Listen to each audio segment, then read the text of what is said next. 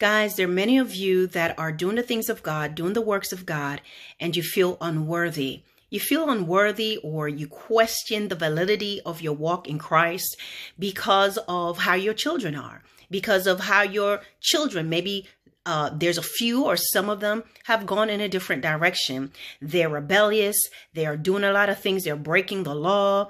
They're getting in trouble at school, and you're being called up to the school and people know about it. And so you begin to question your faith. You begin to question where you're at with Christ. God, why are you allowing my son or my daughter or both or all of them to do this?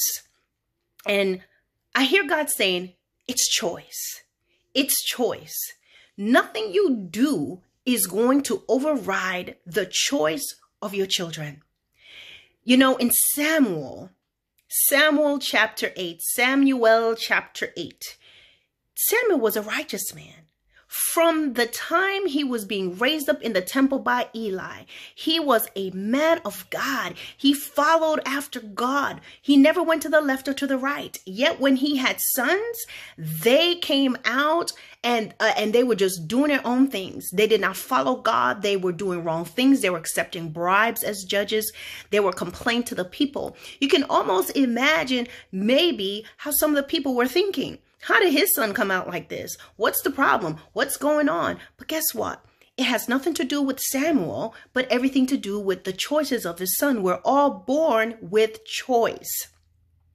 You could have done everything perfectly. There were going to be that because they have choice. They have choice. Now, sometimes there are things and mistakes that you made as a parent. You were not saved. You exposed your children to different type of lifestyles. And now that you have been, God has shown you the light and you're saved, your children is still continuing in this way. Or they've seen you live a certain way and now you're trying to change, but they're going in a different way. But I hear God saying, just as I pulled you in, I will pull your children in. God says, stop worrying about these things. Stop worrying about it. God says, put everything in my hands. I hear the Lord saying that there is nothing you could do or could undo that would have changed their hearts, okay? Because they're going to go in this direction.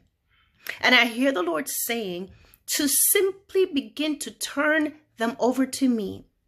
You see, for you to think, well, maybe I could have done this or that. And while there is some truth to it, you have no power to lead your children to Christ. Could you have done something different that maybe they were not, so they don't curse? Well, you curse, so now they're cursing. Whatever it may be, yes. But to bring your children to Jesus Christ, that's a completely different decision and arena altogether. And God is saying, even people who grew up in the most beautiful families where everything was perfect with all the money and everything they could ask for, they still turned from God. So it has nothing to do with it, but everything to do with the condition of their heart and where they are. So the Lord is saying, stop feeling guilty. Stop feeling upset. Stop feeling, how can I preach? How can I teach? And my son is doing this. How can I preach? How can I teach when I'm doing that? God is saying one thing has nothing to do with the other. It has nothing to do with it. Their behavior has nothing to do with how I will use you. Their rebellion has nothing to do with how I will use you. So go forward in my work and do not look back and do not allow yourself to be hindered. Do not allow anybody, especially your family. They know how your kids are. So now they want to say, well, how could you talk to me about God when your child acts worse than mine? That has nothing to do with what I've given you to do.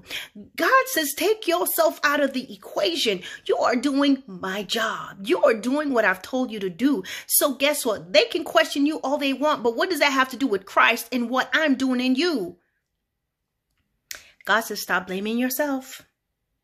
Turn them over to me. Hand them over to me. And trust them in my hands. Continue to show them Christ. Don't cuss them out. Don't get worldly. Don't get fleshy with them when they do things. At the same time, don't keep your mouth shut and allow them to run all over you, but let them see Christ in everything that you do. Be willing to pray with them. Stop punishing them. Stop doing things, doing things against them, because you negate me when you do those things. You're supposed to be a believer and a Christian. It does not mean you let them walk all over you, but you definitely don't engage in fleshly counters with them. That's not how it is. That's not what I want you to do. Trust me. Continue to obey me. Take heed to my words. God says, I have your children in my hands. Rest in me in the name of Jesus. This is the word of the Lord today. Be encouraged.